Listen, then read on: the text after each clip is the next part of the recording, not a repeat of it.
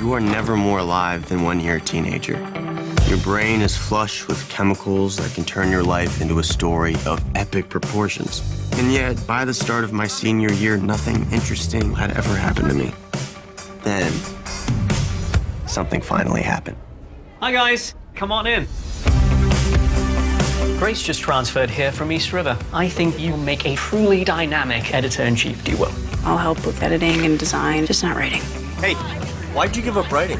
I was asked to write something about someone really important to me, but I just couldn't find the words. It's funny, because I can't find the words when I talk, and you can't find the words when you write.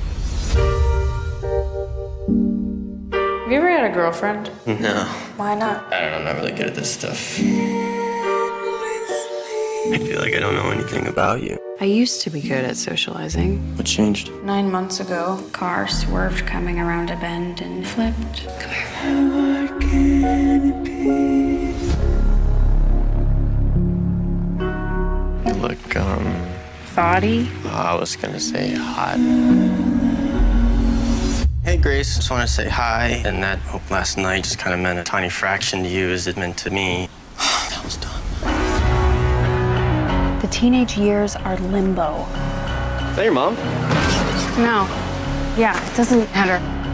The world tells you to express yourself, but the minute that you do, it tells you to shut up. Just ask her what's going on. Are you all right? I don't know, like, how I'm supposed to help. I'm messed up, Henry. I'm messed up. No, it's not when you realize you can't fix me. What's wrong? It's regular stuff you are not gonna understand. We're not regular people. No, are you kidding me? Your relationship's been perfect since you were like my age. There's a reason why, when every adult talks about young people, they can't avoid the truth. Stop leading me on. I'm confused, Henry. I don't know. I know. I've known since like the very beginning. That being young is so painful. It's almost too much to feel.